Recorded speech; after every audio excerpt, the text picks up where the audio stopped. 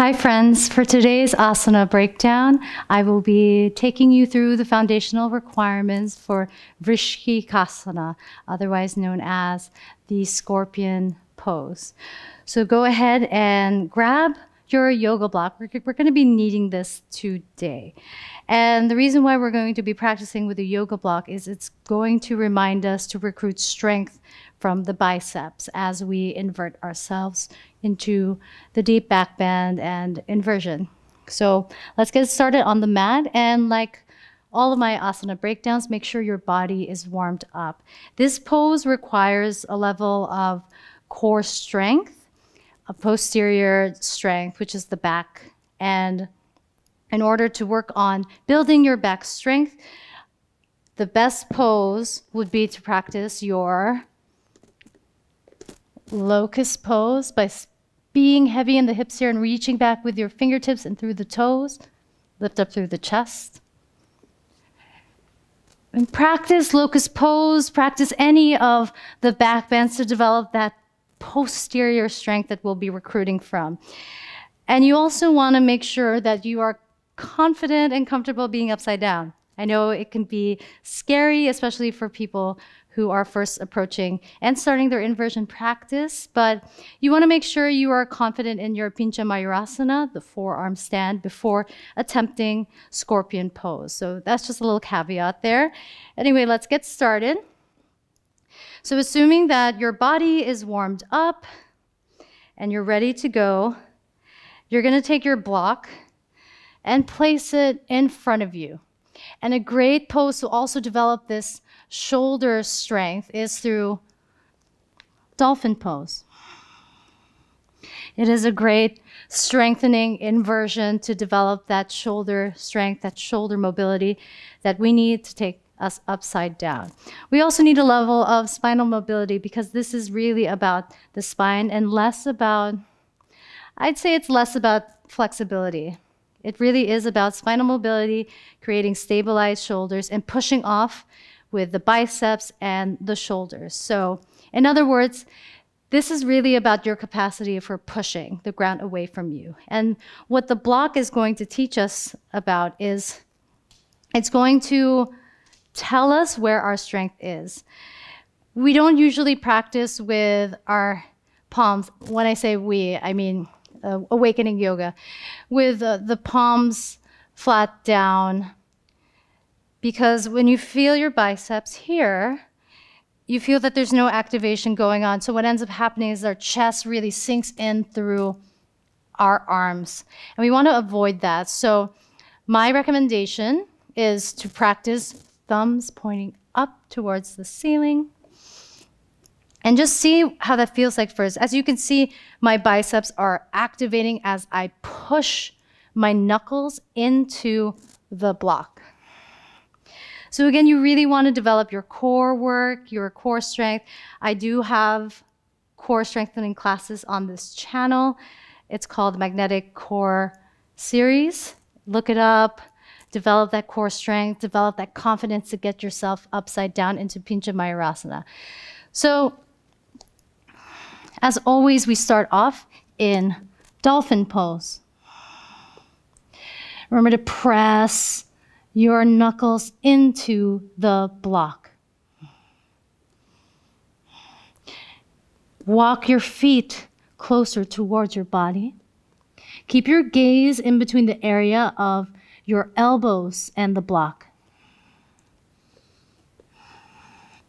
Push the ground away from you with your shoulder blades. Remember, shoulder protractions separate the shoulder blades, and when you're ready to kick up, push the ground away from you. Find your Pincha Mayurasana, and then when you're ready, shift the gaze slowly over to the front as you bend the legs, toes are touching. Protract through the shoulders, push the ground away. Push your head up towards your feet. Try to look up towards your feet here. And exhale slowly. Release. So as you can see, that is a very deep back bend, but once you get yourself up there, it feels incredible. And I'm going to demo it without the blocks just so you can see.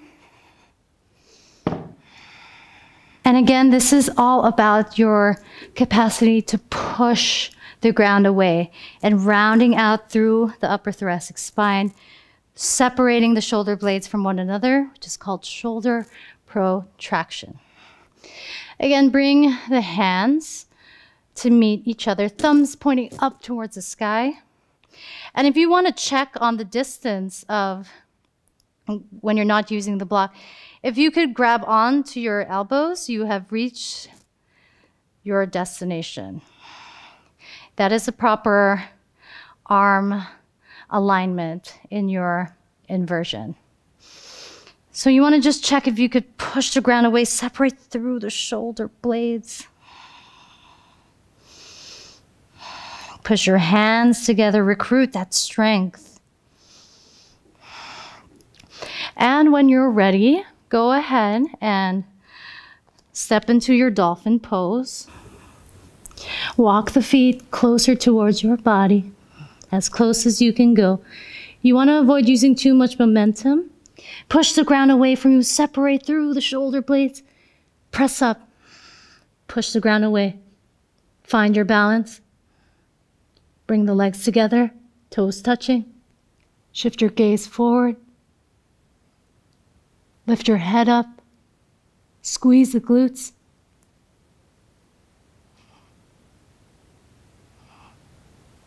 And then slowly release.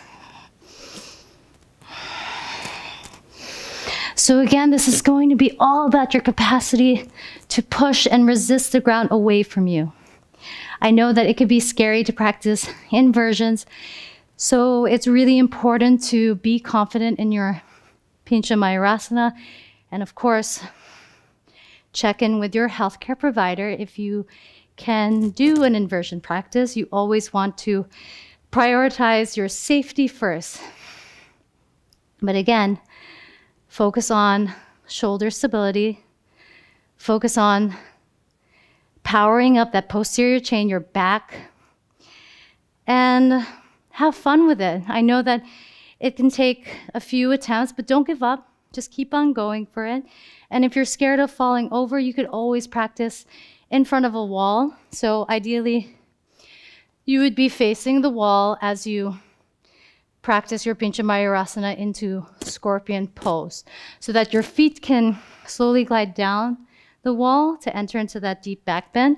But always practice without the wall as well, because you're training your body to recruit strength from the biceps, from the shoulders, and from your posterior chain. I hope that this tutorial has helped you.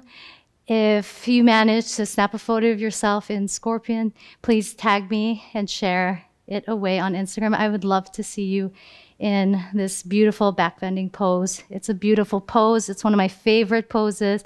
It's certainly my favorite inversion. And I hope you have a wonderful time exploring your body and your connection to your breath in this asana. I hope that something magical and unexpected happens to you this week. I bow down to you and all of your efforts. Namaste.